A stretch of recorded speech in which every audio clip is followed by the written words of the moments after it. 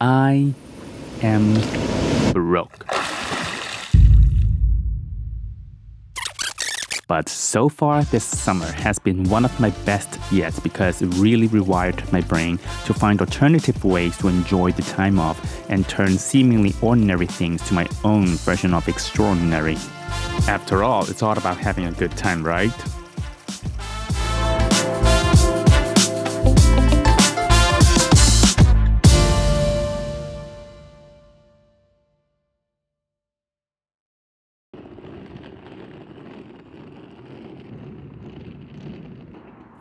I recently just moved countries and don't have a job right now, so I have very little to splurge. Seeing my friends going on summer trips, festivals, and adventures on social media was really hard. I was happy for them for sure, but I became more and more depressed. Not to mention all the other eye-catching and delicious contents force-fed to me by those platforms. They just made the matter worse because I wasn't going to be any part of it.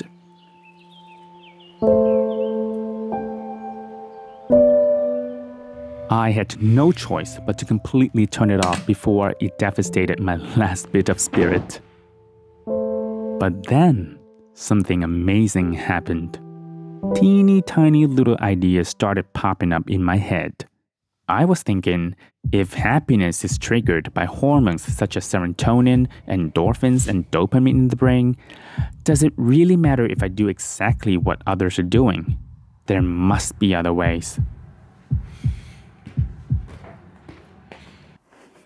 The first instinct was to get outside and just walk. And observe. And think. And think hard. I know I have a camera, I have a bike, I love nature, I love colors, lights, and images. So without any particular purpose, I just bike around and start shooting videos. It's interesting how one can see the world from different perspectives through camera lenses and find meanings to ordinary things. There's a spike of dopamine every time an intriguing moment is captured on camera.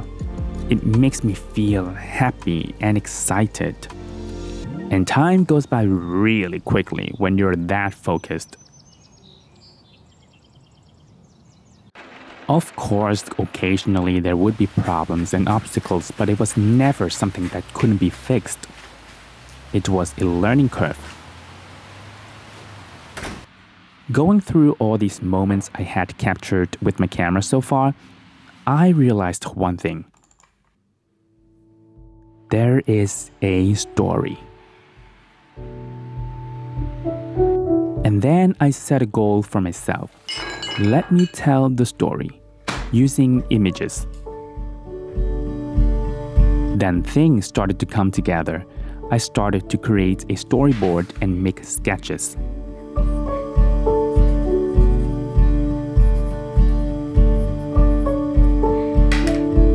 I would look up the weather forecast and make plans.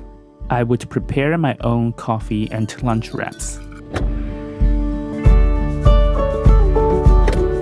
And suddenly, sitting on a park bench with my homemade cheap coffee and lunch wraps, I'm thinking, hey, my summer is not so bad. Oh, and of course my own food tasted kinda nice too.